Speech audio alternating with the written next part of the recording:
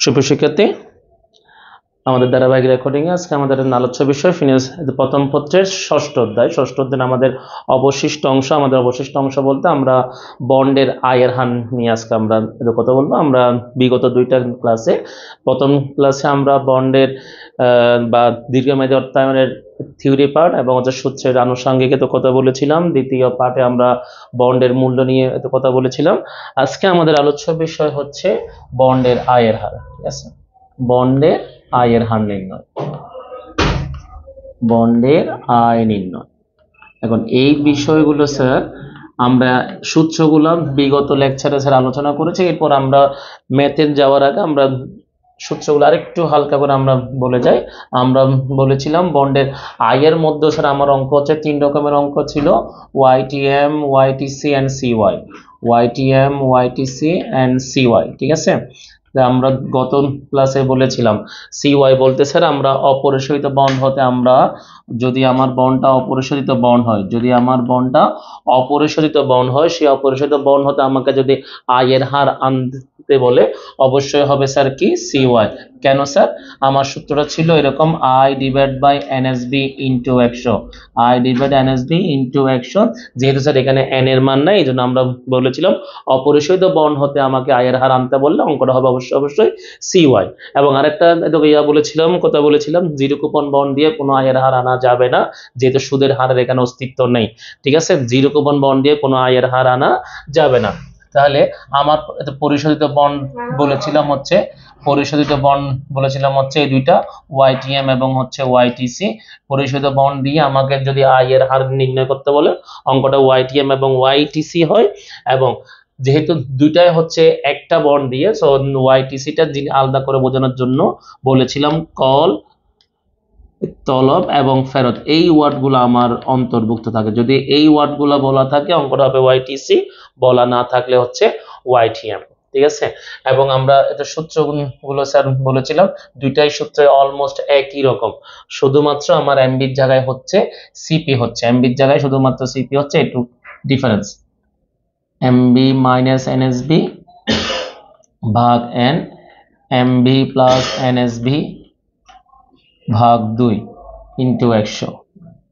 আর CP সূত্র ছিল I divide I plus CP minus NSB ভাগ এন, সিপি প্লাস এনএসবি ভাগ 2 ইন্টু 100। ঠিক আছে, তাহলে সূত্র দিয়ে স্যার আমরা বুঝলাম ওয়াইটিএম এবং ওয়াইটিসিতে আই এবং এন এর মান আছে বিধায় এটা হচ্ছে পরিশোধিত বন্ড হতে নির্ণয় করতে হবে, এবং হচ্ছে কি সিওয়াই এর মধ্যে যেহেতু এন এর মান নেই অপরিশোধিত বন্ড থেকে নির্ণয় করতে হবে, জিরো কুপন বন্ড এখানে আসবে না। তো আমরা স্যার এই বিষয়গুলো আগে হতে বলেছিলাম। আই মানে হচ্ছে সুদের পরিমাণ, আই বলতে স্যার সুদের পরিমাণ বোঝায়, আই বলতে সুদের পরিমাণ বোঝায়। এই সুদের পরিমাণটা স্যার আসবে কার উপর? লিখিত মূল্যের উপর, লিখিত মূল্য ইন্টু সুদের হার, লিখিত মূল্য ইন্টু সুদের হার। ঠিক আছে, লিখিত মূল্য ইন্টু সুদের হার। এমবি বলতে স্যার আমরা বুঝি হচ্ছে পরিপক্ক মূল্য, এমবি বলতে স্যার আমরা বুঝি পরিপক্ক মূল্য, ম্যাচিউরিটি ভ্যালু, পরিপক্ক মূল্য। কিন্তু যে অঙ্কের মধ্যে পরিপক্ক মূল্য বলা থাকবে না সেই অঙ্কের মধ্যে থেকে আমরা লিখিত মূল্যকে এমবি বসাবো, লিখিত মূল্যকে আমরা স্যার কি বসাবো? এমবি বসাবো। NSB net sale value, net sale value মানে কি বাজার বা বিক্রয় মূল্য, বাজার বা বিক্রয় মূল্য যেটাই বলা থাকুক, বাজার বা বিক্রয় মূল্য। এনএসবি মানে হচ্ছে নেট সেল ভ্যালু, বাজার বা বিক্রয় মূল্য। বাকি স্যার এন মানে হচ্ছে মেয়াদ, এন মানে হচ্ছে মেয়াদ। ঠিক আছে, আর সিপি বলতে আমরা বুঝি স্যার তলবি মূল্য, সিপি হচ্ছে কল প্রাইস, সিপি মানে হচ্ছে কি প্রাইস? Call price. মানে কি আমি মেয়াদের আগে যখন বন্ডটাকে বাজার থেকে উঠিয়ে নিচ্ছি, ফেরত নিচ্ছি বা কল করতেছি, ওই সময় যে দামটা থাকে এটাকে বলা হয় তলবি মূল্য, সিপি। ঠিক আছে, এটা হচ্ছে আমাদের এদের সূত্রের বেসিক। এখন আমরা স্যার একটা ম্যাথ দিয়ে বোঝানোর চেষ্টা করি।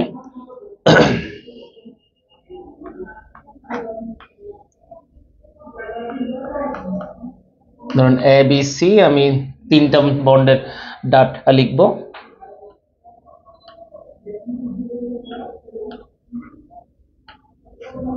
লিখিত মূল্য, সুদের হার, মেয়াদ,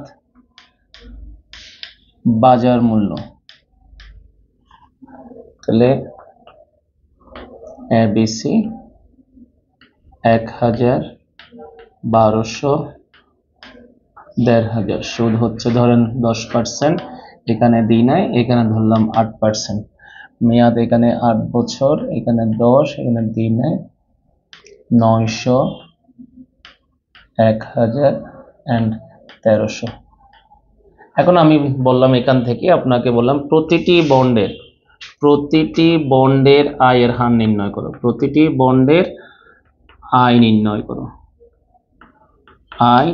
করো, এটা হচ্ছে ক নাম্বার প্রশ্ন, এটা হচ্ছে ক নাম্বার প্রশ্ন। এখন যেহেতু বন্ড হচ্ছে 3 রকম, আমরা কিন্তু ম্যাথের জন্য বন্ড শিখছি 3টা, পরিশোধিত, অপরিশোধিত এন্ড জিরো কুপন। পরিশোধিত, অপরিশোধিত এন্ড হচ্ছে কি জিরো কুপন। তো আমরা আগেই জানি জিরো কুপন বন্ড দিয়ে কোনো আয় নির্ণয় করা যাবে না।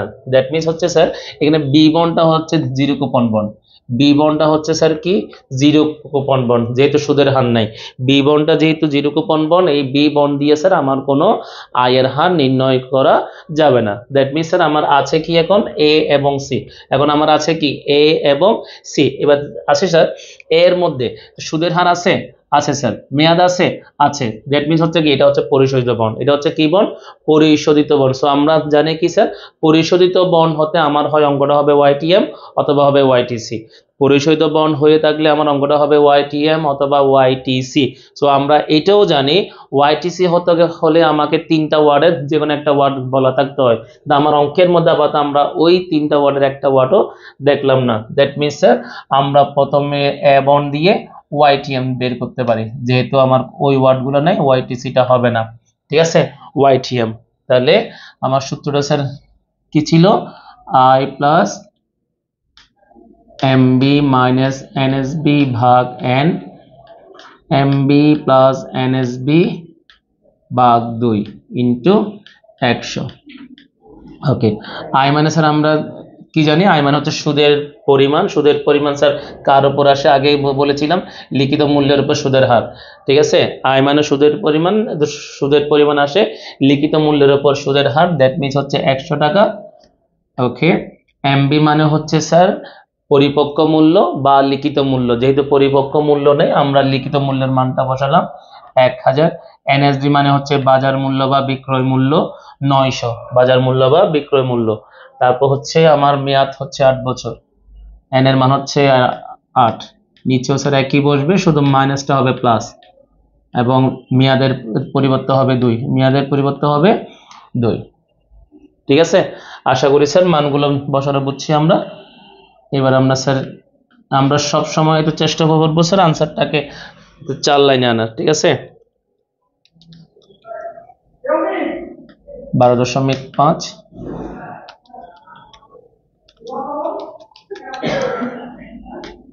ক্যালকুলেশন ভুল হলে একটু কমা সুন্দর দৃষ্টিতে দেখবেন।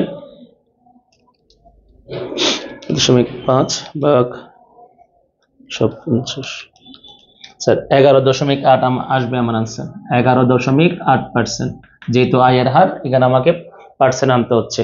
আবার বলি স্যার আমরা যেহেতু এ বন্ডটা পরিশোধিত বন্ড মানে আমরা আপাতত ওয়াইটিএম আনছি, কারণ এটা ওয়াইটিসির সূত্র নয়, কল তলব ফেরত নেই, ওয়াইটিএম এর সূত্র বসালাম। মানগুলো স্যার আমরা যেভাবে এর আগের স্লাইডের মধ্যে আমরা লিখেছিলাম, আয় মানে সুদের পরিমাণ লিখিত মূল্য ইনটু সুদের হার, এইভাবে আছে, ওখান থেকে আমরা জাস্ট মানগুলা বসাই দিলাম। আশা করি সবাই বুঝছেন। এরপর আসেন বি বন্ড দিয়ে কিন্তু আয়ের হার আনা যাবে না, আগেই বলেছিলাম জিরো কুপন বন্ড।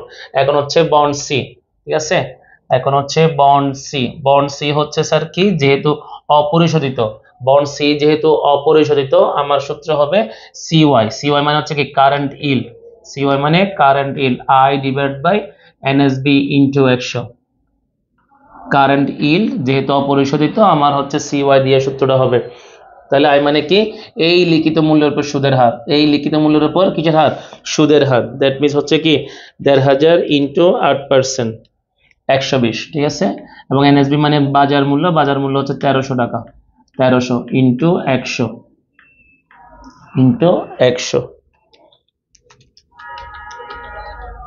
তাহলে স্যার 9.2%, 9.2%, ঠিক আছে। এখন আমাকে এখান থেকে যদি আরেকটা বলে কোন বন্ডের আয়ের হার লাভজনক, কোন বন্ডের আয় লাভজনক, যদি এরকম আমাকে একটা প্রশ্ন বলে, তা আমরা জানি স্যার আয়ের হারের ক্ষেত্রে যার মানটা বড় হয় সেটা হচ্ছে গ্রহণযোগ্য।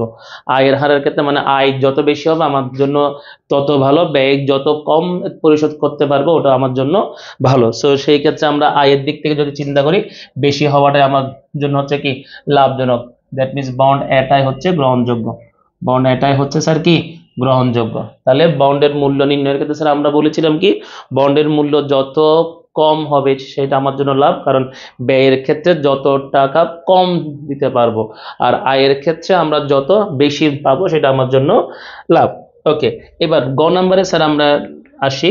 গ নাম্বার আমি যদি এখন বলি, বন্ড এ 6 বছর পর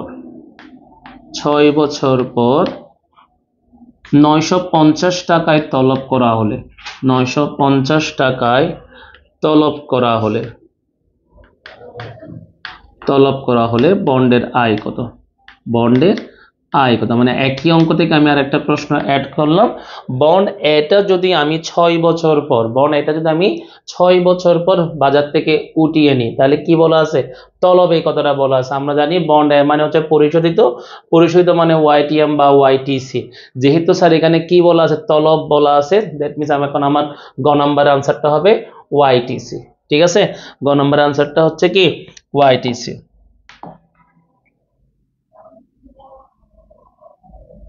ওকে, তাহলে স্যার আমরা জানি ওয়াইটিসির সূত্র হচ্ছে কি স্যার? মূল সূত্রটা একই থাকবে, শুধুমাত্র আমার এমবির জায়গায় হচ্ছে কি সিপি, এমবির জায়গায় হচ্ছে কি স্যার সিপি হচ্ছে, মূল ডিফারেন্সটা হচ্ছে এখানে। এমবির জায়গায় হবে স্যার কি সিপি হবে, ওয়াইটিএম হবে এমবি, ওয়াইটিসি হচ্ছে সিপি। ওকে, এবার আসেন আয়। এখন স্যার আগে তো স্যার এমবির মানের উপর আমরা একটু সুদের হার আনছিলাম, এখানেও স্যার একই অঙ্কটাও ওয়াইটিএম হোক ওয়াইটিসি হোক যাই হোক না কেন, বন্ডের অধ্যায়ের মধ্যে যত রকমের অঙ্ক হোক না কেন, আয় বলতে সবসময় লিখিত মূল্যের উপর, আয়ের মানটা সবসময় লিখিত মূল্যের উপর। আয় হচ্ছে আমার কত? 1000 উপর 10% হিসাব করলে হয় কত স্যার? 100 টাকা। আয়ের মান সবসময় লিখিত মূল্যের উপর, ঠিক আছে, পরিপক্ক মূল্য বলুক তলবি মূল্য বলুক যাই বলুক, আয়ের মানটা আমরা সবসময় লিখিত মূল্যের উপর আনবো। সিপি মানে হচ্ছে কি স্যার? তলবি মূল্য। আমার তলবি মূল্য আছে কত টাকা? এই যত টাকা এটা তলব হচ্ছে কত টাকা দিয়ে? 950 দিয়ে, মাইনাস বাজার মূল্য স্যার কত ছিল? 900 টাকা আগের মতো। এখন স্যার এন এর মান এখন কি 8 হবে নাকি এটা 6 হবে? স্যার যত বছর পরের কথা বলবে ওটাই হচ্ছে এখন আমার এন এর মান হচ্ছে কত? 6। তাহলে সিপি হচ্ছে উপরের মানটা 950 প্লাস 900 ভাগ 2 ইন্টু 100।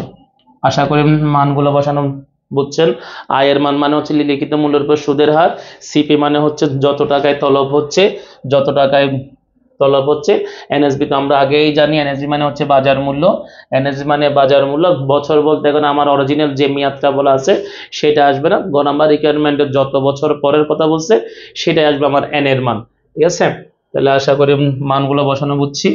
এবার আমরা ক্যালকুলেশনটা বসাই।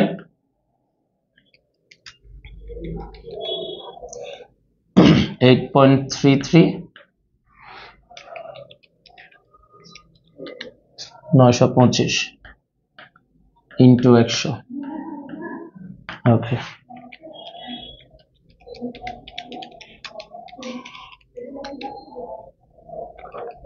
108 ভাগ 925, 11.7%। 11.7%। আশা করি স্যার আমরা সবাই এই ম্যাথের মধ্যে 3টা টপিকস এটা হচ্ছে যে ছিল YTM ওয়াইটিসি and CY, YTM ওয়াইটিসি and CY 3টা টপিকস ছিল। 3টা টপিকস স্যার আমরা আলোচনা করার চেষ্টা করলাম। আমি স্যার একটু দেখি স্যার আমরা, তাহলে স্যার আমাদের বন্ডের আয় নির্ণয়ের মধ্যে সূত্র হচ্ছে স্যার বা ম্যাথ হচ্ছে 3টা, ইল two maturity, ill to call and current ill, ill two maturity, ill to call and current ill, and কি কারেন্ট ইল। সব বলেছিলাম কারেন্ট ইল বলতে স্যার আমরা আনবো হচ্ছে কোন বন্ড থেকে? অপরিশোধিত বন্ড থেকে। অপরিশোধিত বন্ড হতে আমরা কি আনবো? কারেন্ট ইল আনবো। আর ওয়াইটিএম এবং ওয়াইটিসি আনবো স্যার কোন বন্ড থেকে? পরিশোধিত বন্ড থেকে। কোন বন্ড থেকে? পরিশোধিত বন্ড থেকে। এখন দুটোটা যেহেতু পরিশোধিত বন্ড থেকে, ওয়াইটিএম এবং ওয়াইটিসি দুইটাই যেহেতু পরিশোধিত বন্ড থেকে, আলাদা করে বোঝানোর জন্য স্যার বলেছিলাম কল, তলব এবং কি বলা থাকবে? ফেরত বলা থাকবে। কল, তলব এবং ফেরত, এই ওয়ার্ডগুলো বললে অঙ্কটা হবে ওয়াইটিসি, এই ওয়ার্ডগুলো না বললে অঙ্কটা হবে ওয়াইটিএম। তাহলে স্যার আমরা এখানের মধ্যে সূত্রগুলো লিখে দিয়েছিলাম। সূত্রগুলোর মধ্যে স্যার আমরা বলেছিলাম আই মান হচ্ছে সুদের পরিমাণ, এমবি মান হচ্ছে পরিপক্ক মূল্য, বা পরিপক্ক মূল্য না থাকলে লিখিত মূল্য, এনএসবি বাজার মূল্য, এন মেয়াদ, এনসিপি হচ্ছে তলবি মূল্য। ঠিক আছে, এরপর আমরা স্যার একটা অঙ্ক দিয়ে বোঝানোর চেষ্টা করলাম। সো এখানে আশা করি আপনারা মোটামুটি অঙ্কটা যদি আশা করি বুঝছেন, এবং একটু আশা করব যদি আপনারা এই বন্ডের তিনটা যে টপিকস নিলাম, বন্ডের তিনটা যে ধারাবাহিক আপনাদের রেকর্ডিং নিলাম, এই তিনটা রেকর্ডিং এর মধ্যে প্রথমটা ছিল থিওরিটিক্যাল এবং সূত্রের বেসিক, দ্যাট মিনস মূল বিষয় হচ্ছে এই তিনটা বিষয় আপনি যদি ধারাবাহিকভাবে অনুশীলন করেন, বোর্ডের ম্যাথগুলো যদি আপনি এতে সলভ করার এতে চেষ্টা করেন, দেখবেন ম্যাক্সিমাম অঙ্ক আপনি বুঝবেন এবং ম্যাক্সিমাম অঙ্ক আপনি পারবেন। একটু পর্যন্ত আমি আশা করব মোটামুটি আমি স্যার একটু চেষ্টা করলাম সম্পূর্ণ অধ্যায়ের বেসিক সূত্রগুলো এবং ম্যাথগুলো কিভাবে সলভ করতে হয়, ক্যালকুলেশন কিভাবে সলভ করতে হয়, সম্পূর্ণগুলো আনার একটু চেষ্টা করলাম। ঠিক আছে, আশা করি আপনারা সবাই বুঝছেন, এবং আগামীতে আমরা অন্য একটা টপিকস নিয়ে, অন্য একটা রেকর্ড নিয়ে আমরা হাজির হব। ততক্ষণ পর্যন্ত ভালো থাকবেন, সুস্থ থাকবেন। সালামু আলাইকুম।